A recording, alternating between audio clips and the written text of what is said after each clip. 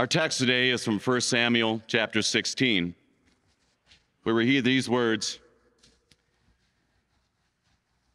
Let our Lord now commend your servants who are before you to seek out a man who is skillful in playing the lyre. And when the evil spirit from God is upon you, he will play it and you will be well. Let us pray. Lord God, Heavenly Father, as we come into your presence today, we ask that you would bless us, remind us of your grace, and open our hearts that we may believe, open our ears that we may hear, and open our eyes that we may see Christ. In the name of Jesus, amen. My first call was here in South Wisconsin, St. John's Lutheran Church in North Prairie. I'll never forget the first sermon that I heard at a pastor's conference by former district president Edwin Sulfo. He rather forthrightly asked us, do you trust that the Word of God and the sacraments are enough? Do you believe that the preaching, teaching, and praying that you do in your office is enough? Do you believe that Christ and Christ alone is enough? We gathered together today, brothers, to say yes, knowing full well that we need help. Help from the Lord, help from the consolation of the brethren. Help is called and ordained servants of the word to fulfill all the vocations our Lord has given to us. So, my beloved brothers, be steadfast, immovable, always abounding in the work of the Lord, knowing that in the Lord your labor is never in vain. It may seem that we need more than these things, especially when we see Saul. Saul tormented by the evil one. Saul is one of those that had everything that the world wanted in a king, except contrition and faith. Now, the evil spirit, as we know, the devil himself, was tormenting him and taking over. We grieve this reality in our own lives, that a persistent lack of repentance leads to the Holy Spirit leaving. Luther talks about this in the small called articles. When holy people, he says, still having and feeling original sin and daily repenting and striving against it, happen to fall into manifest sins, then faith and the Holy Spirit have left them. How often do we preach this way? But this is the truth. We want to do something. Maybe it's another gathering, another extroverted type of gathering of all these people, some kind of fellowship time, something that would reach the community, or maybe servant events. But maybe the word is enough. We see it happening in our labor in the harvest. We start counting numbers. We've done this in our own church body. You've seen this all of Christendom, especially in America. We start counting beans. We start counting heads. We think to ourselves, half of my extended family has literally denied the faith, or at the very least are very apathetic. We start going down our list of our ministries. 6 former confirmands, we will say, are not only apathetic to Christ, but have fallen prey to the alphabet soup of debauchery that we have a whole month for here in America. 5 couples that I married are now divorced. Every one of the couples are living together when I start getting prepared for marriage. And the countless times of our own doubts, our lack of repentance, and our sinful pride.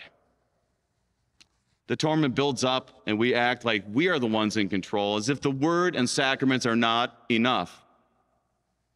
As Bob Newhart said in one of his skits, and when he was a counselor and they came in and told them their problems, what did he tell them? Stop it. Stop it. Christ died for them. Christ died for you. And Christ has had the final victory. Christ is still on your side. Brothers, your labor is not in vain. Christ is enough. Saul had a fever of torment, and the only prescription was a man with a harp to use his golden fingers to bring healing when the evil spirit came. Behold, a servant replied, I know a guy, a shepherd from Bethlehem, He plays a mean liar, well-spoken, a good fighter, a good presence, and the Lord is with him. And here came David. As the Holy Spirit left Saul, the Holy Spirit had come to David. David found favor with the king, but yet it was not the beginning of a smooth ride, as we know. It was a journey where David, one who could literally count numbers and tell others about it at a conference like this. I got one Philistine. 2 times I could have destroyed an evil king, but I had mercy. 73 Psalms written and approved by doctrinal review. Yet the other numbers, we tend not to tell, and David maybe wouldn't have told either. Adultery, loss of a child, anger at the end of his life. And it makes us all realize that when we boast, this is why we have this when we ordain a pastor into the office of the Holy Ministry, when we have an installation, we end with the understanding of where does our pastor find strength? Our pastors find strength not in boasting of themselves, but boasting in the Lord. For all of you, the baptized, redeemed into Christ, full of the Holy Spirit, it is not a smooth ride. The devil is searching for whom he can devour. Resist him. And know that your suffering is not your own. It's part of the calling, not only in the ministry, but for all the saints. My fieldwork church, when in St. Louis, the pastor there loved baptisms. And I know that that's crazy. We all had loved baptisms. He really loved baptisms as he labored in the harvest in North City. And when he did this, he loved to teach about this identity this child would have, the identity of dying and rising in Christ. And he would emphasize this in the service, the worship service. And one of the times that always struck me was he took that child after it was baptized, and he then put a target on its back. And he spoke to the godparents and said, this child has a target on its back, so this child needs your prayers. This child needs to be full of the word of God. You need to be there for them as godparents. And he told the parents the same thing. And I remember the crowd, the congregation in this inner city congregation, they understood that. They understood it because they knew this child would go through trials. They knew the gunshots. They knew the instability in the people's homes. They knew their own sin. They knew the darkness that surrounded all of them. And it is something that was a beautiful thing in that congregation, because there was one older lady that always came in, and when she came in, we greeted her. She would always tell us, I need my Jesus to be with me today. And I wonder, in that baptism specifically, how long did that family keep that target on that child's back? Did they have it there when they took pictures? Maybe they should. Maybe it would be a reminder that we need to strive and toil in this life. We need to realize that this is not a smooth ride. Maybe sometimes we make it sound like this. Make it sound like this is what life will be. As Paul tells Timothy in 1 Timothy chapter 4, be an example in speech, conduct, and love, and faith, and in purity. He is telling them it will be a battle. It's going to be hard work and requires the word of God being enough, prayer being enough to make it holy, for our pastors to devote themselves to the public reading of the scriptures, for us not to neglect the gift given to you by the laying on of hands, and to watch our doctrine, because when you preach and teach the salvation of those who hear, it matters.